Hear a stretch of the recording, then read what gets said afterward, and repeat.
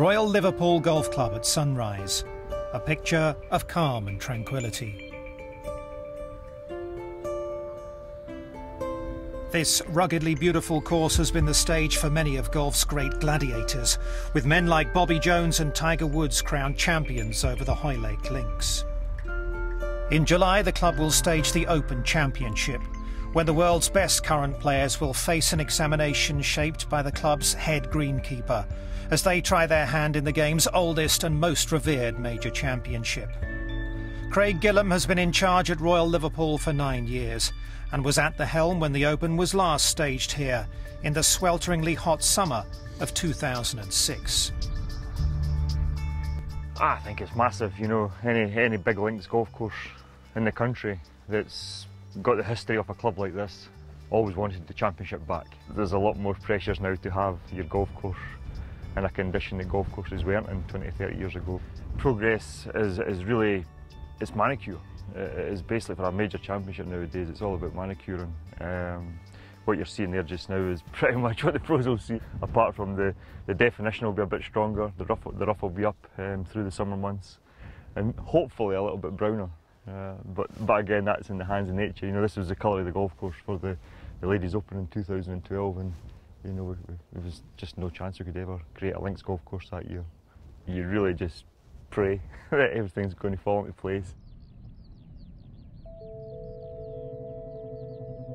We would love it to be maybe not quite as dry as 2006. Probably the week before the championship in 2006 we were probably in a happier place.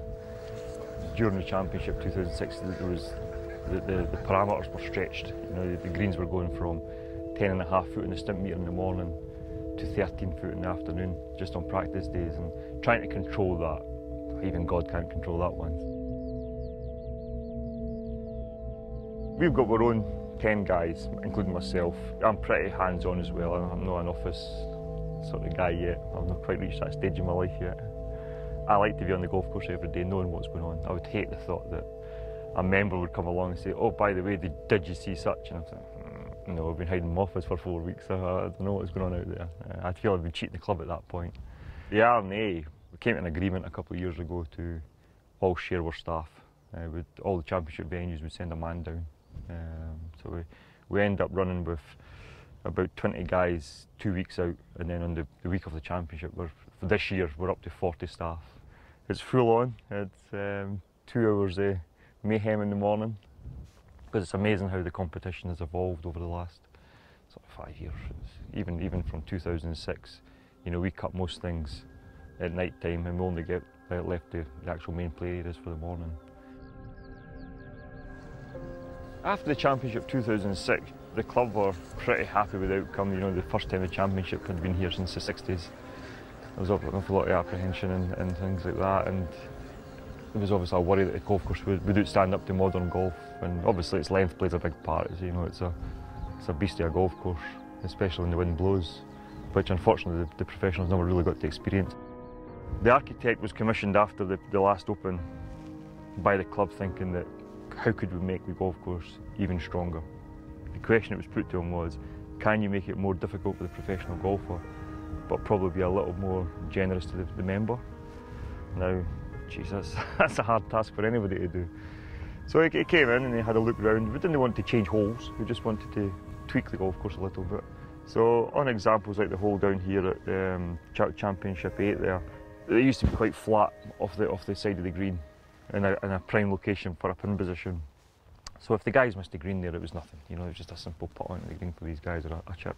So we created a sort of drop off the side of the green that maybe drops about 2.5, 3 foot. And the idea is there that we'll put doubt in these guys' head. You know, for a club member, most of us just putt.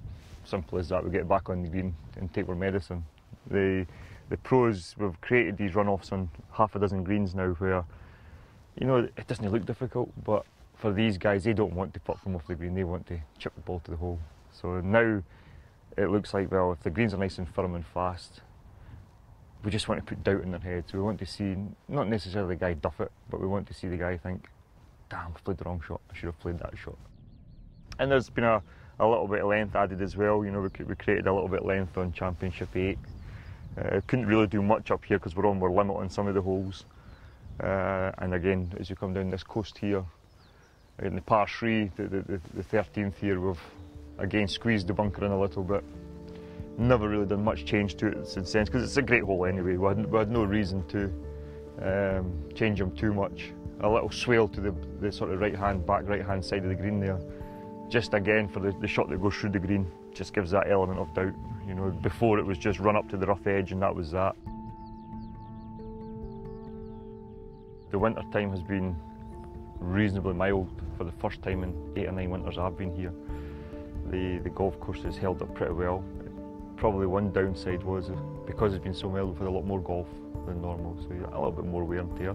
But nothing again that's going to affect the championship. You know, that'll all recover through a nice warm, mild spring. And we're in a happy place at the moment. But again, as I've said, nature's nature. It could all change drastically through June and July.